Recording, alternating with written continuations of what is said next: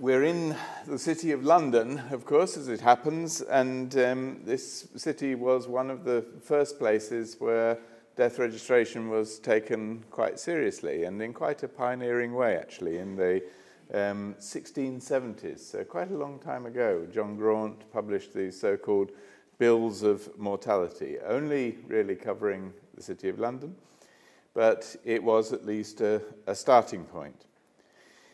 About 100 years later, in Sweden, Wargentin got to the point of doing the same thing for the whole country. And that was another, significant scale up from just one city to mortality statistics for a whole country. And even from these very early efforts, it was clear that there were massive advantages and gains to be made by simply documenting deaths and tabulating them in constructive ways. It wasn't really anything more complicated than that at this stage. And this was an era, obviously, where not very much was known about the health of populations. There was very little health service data and all the rest of it. So the one thing that was easiest to get a handle on was the pattern of cause of death. When people ask me why I'm slightly obsessed with cause of death, I always say, well, it's the simplest thing to do. Each person dies precisely once, and that is not going to change, whatever else happens. And so if you're relatively simple-minded like me, then counting deaths is actually intellectually satisfying thing to do compared with more complex things. The sad part, though, when we look at this early history of cause of death stuff, is that we're 350 years on from Graunt's Bills of Mortality. We still don't have the global equivalent of these data, and Thies just showed much more elegantly than I'm doing here. But a substantial majority of deaths in the world are still not documented properly, and that's a continuing major problem. Just a couple of examples specifically of how difficult some of this stuff is. This is actually some work that Global Burden of Disease did on cirrhosis deaths. And the colours are not the numbers of cirrhosis deaths. The colours are the availability of actual data on cirrhosis deaths that were fed into the estimates. And Africa comes out pretty much red, and you can see red is no data. So there were, although cirrhosis deaths were modelled for every country, including all those red ones that had no data, there were actually no cirrhosis mortality data available for a huge swathe of countries, the poorest ones in the world in general. Another example of how you can run into trouble with this stuff, this is dengue case fatality, again from Global Burden of Disease work. But they ran two models for dengue. One was estimating the number of dengue deaths, and the other one was estimating the number of dengue cases. So being slightly devious, I decided to divide one by the other and work out what the case fatality rates were. And the highest case fatality rate in the world was for the United States, by far and away the highest of any country in the world. I don't really believe that. It's about how you count and all the rest of it. But it does show some of the potential pitfalls of not really having the data that you would wish to have in the first place, and the dangers of maybe over-extrapolating some of this stuff. In terms of how to determine cause of death, there is, of course, not any one way of doing it. And this is the whole spectrum of cause of death approaches, right from conventional post-mortems up in the top corner down to verbal autopsy in the opposite corner. And I've deliberately kind of overlapped the steps in the chain because they're not totally different, but there is a definite progression. And this is an update of a slide that I've used before because I've added in minimally invasive autopsies, and that's the kind of new kid on the block in terms of cause of death approaches. And Gates Foundation, Bill Gates actually personally is very interested in this. Gates Foundation are doing quite a lot of work. Is it possible to do needle biopsy type approaches shortly after deaths to determine with more precision cause of death, even though there's no death certificate and so on? PLOS will publish a collection of papers around this new area of work fairly soon. So this is an up-and-coming thing, which I'm not going to say any more about here, but it's an interesting development in the overall scheme of things. So I'm going to concentrate now more on the verbal autopsy part of the spectrum, although, as Thies rightly says, when you have some deaths in facilities and some deaths in the community and so on, it may be that you have some deaths that are further up this chain than the verbal autopsy end, and that's a potential source of confusion as well. Verbal autopsy as the most pragmatic solution, I would say, for these millions of missing causes of death around the world, because as you will have gathered, the unregistered deaths are not uniformly distributed around the world. This is basically a problem of poverty in one way or another. So we're talking about Africa, parts of Asia, parts of Latin America, where almost no deaths are registered in many countries. The advantage of verbal autopsy is that the actual verbal autopsy interviews can be carried out by school leaver type people with some appropriate training. This isn't you definitely don't need medically qualified people. In fact, it has been argued that that would even be a disadvantage, because medically qualified people are quite good at leaping to conclusions about cause of death rather than actually going through the whole process of the verbal autopsy. So that's a strength. WHO recently updated, as Thies said, the international standards to the WHO 2016 version, and that's very amenable to use with a tablet, as you see in the picture there. So it's a very structured interview. The skip patterns and so on are absolutely horrendous, but if you've programmed them all into a tablet, you can forget about them. So that's a significant step forward. Interview findings, so that what you get from the interview can be processed using automatic computer methods. And this is where verbal autopsy parts company from your sort of conventional, questionnaire, survey kind of activity, because you're not actually interested in the end in all the individual parameters that are in the WHO instrument. You want to synthesize all the answers that you've got in a verbal autopsy interview into a cause, or maybe more than one cause of death. So that's where things are different compared with just a conventional epidemiological survey, where you ask a lot of questions and you make a lot of tables of all the answers. And we're fairly good at that, as I will illustrate in a minute now. But we still face quite big issues about how to make all this happen on a big scale. That's really the remaining challenge, and how to make it happen in different places, and as Thies explained very elegantly, the different sort of structures within which this might be done, or partially done, and so on. That's the remaining uncertainty in many ways. Obviously, it's important to be satisfied that verbal autopsy procedures are effective, in the sense that they produce sensible outcomes. It wouldn't be a good idea to do millions of verbal autopsies if we weren't reasonably sure that you got good stuff coming out of them. And this is actually from an article which will be published in Lancet Global Health at midnight tonight. And so your homework tomorrow is to log on to Lancet Global Health and look at it. I'm sure Zoe would endorse that recommendation. But what we did in this article was to take a large database from the in-depth network, over 100,000 deaths that all had standard verbal autopsies processed.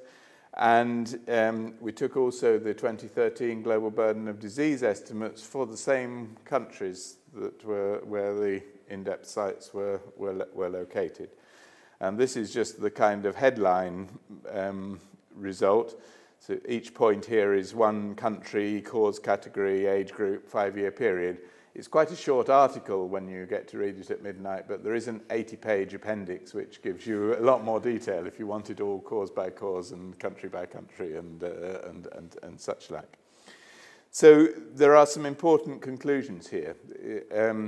This isn't an absolute validation because global burden of disease estimates are not absolutely validated, so it's a co-validation. What we're saying is both the verbal autopsy in-depth sites and the global burden of disease estimates tell you a very similar story, even though they follow totally different patterns and pathways to get there. So we can't say one is better or worse than the other. We're just saying that they are actually statistically very, very similar on a large scale. That slightly refutes Thies's comment about, which is the default comment that's always made, that population surveillance sites are unrepresentative. I mean, I prefer to say that it's difficult to demonstrate the representativeness of such sites. I mean, it's not quite the same thing as assuming that they're unrepresentative. And this actually tends to suggest that they are not so unrepresentative because we're comparing here national estimates with what's come out of sites. But it works much better when you have several sites in a country, definitely. And of course, that is something about increasing representativity and having networks of sites. So that's discussed in the article. I won't go into this in any more detail now, but to say that's going to be available to read tomorrow. Taking verbal autopsy to scale is an interesting problem. I mean, Thies told us a few minutes ago that 37 million deaths annually are not adequately registered or reported, in the sense that they don't get into the WHO system. So I did a little bit of back of the envelope calculations here, because we've just been developing a new iteration of InterVA 5, which isn't released yet, but it will be very soon. So I had something to benchmark, and when it runs on my laptop, it processes about 100 VA records a minute. Okay, so it's fairly fast, and it uses about 4 kilobytes of storage to store the details of each case that you process. Now, if you extrapolate that, then an ordinary laptop, if it was running 24/7, and it had 256 gigabytes of storage, you could, in principle, over the course of a year, process 50 million verbal autopsies. Okay, in other words, all of the unregistered deaths in the world could be processed on a single laptop if, and this is a huge if you've done the verbal autopsy interviews. Okay. But I think that's a worthwhile kind of train of thought, because we're no longer in a situation where actually attributing the causes from verbal autopsy interviews is really the big obstacle. We know how to do that with a reasonable degree of quality and speed and effectiveness, and at virtually no cost. The tricky bit is getting the source material, actually identifying the deaths, making sure that the interviews are done. And of course, you can't do one person can't do 100 verbal autopsy interviews in a minute. I mean, it's more like 15 or 20 minutes for each case. So that's whole orders of magnitude different workload. But I think it's quite important not to get hung up about how difficult it is to assign cause of death to verbal autopsy interviews. If you can do the interviews, you can get the cause of death. That's really no longer an important obstacle to consider. Adding value to verbal autopsy, and this, in some ways, is a little bit of a lead-in to stuff that Karin Schander will come on to later this morning. And it's also work where Lucia D'Ambrosa has done a lot of the formative work behind this. The traditional approach of verbal autopsy has been to simply do the medical cause of death in the 63 categories that WHO defines as spanning ICD, and that's the first and foremost objective of doing verbal autopsy. Social autopsy is another thing which I'm not going to speak about at all, but somewhere in the kind of space between conventional verbal autopsy and social autopsy, we've been playing around to say, what else could we add easily and, basically at not really any overheads in terms of automatic coding? What could we add on large numbers of cases without making the interviews more complicated? Lucia did quite a lot in terms of formulating the 10 last questions in the WHO 2012 verbal autopsy instrument, which are being carried through to the 2016 one. And we now have a system which will be part of InterVA 5 once it's released for categorizing as a separate exercise to the cause of death for each case, the circumstances of mortality in 6 categories. You see there: cultural, emergency, health systems, inevitable, knowledge, resources. And what you see here, which I think is a little bit of a sort of proof of the pudding, as it were. I mean, nobody can say that this is right or wrong. It's not like medical cause of death, because we're proposing this as a new kind of additional value onto verbal autopsy. But if you look at the chart there, you can see that different groups of medical cause of death along the horizontal axis do have very different patterns of circumstances of mortality associated with them. So the external causes, the accidents and injuries and so on, they tend to be associated with emergencies. Okay, that's not surprising. That's kind of what you would expect, but that's what we're seeing coming out of the model. There are many other categories there. So the neonatal deaths are more associated with health systems issues. The maternals, not surprisingly, are also strongly associated with emergencies.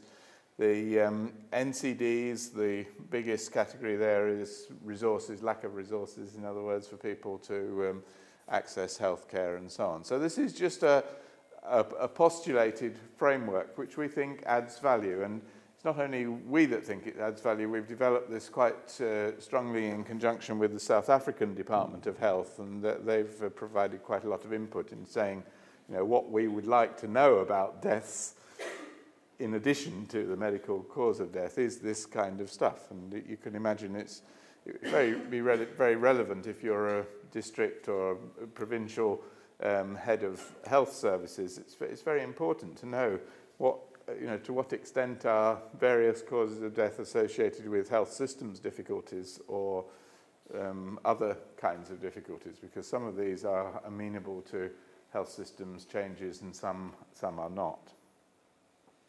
So that's a sort of little new, basically for free add-on to the verbal autopsy. So in conclusion, there's still a major gap in global mortality data. There's no arguing about that. VA is a potential approach to closing that gap. It may not be perfect, but it's a considerably useful technique. The main outstanding obstacle is actually getting those VAs done. That's really the issue in large scale.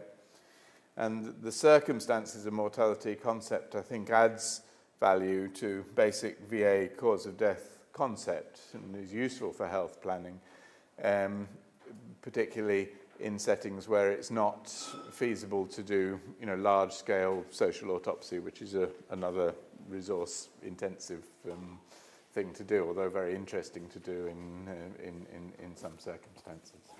Thank you very much.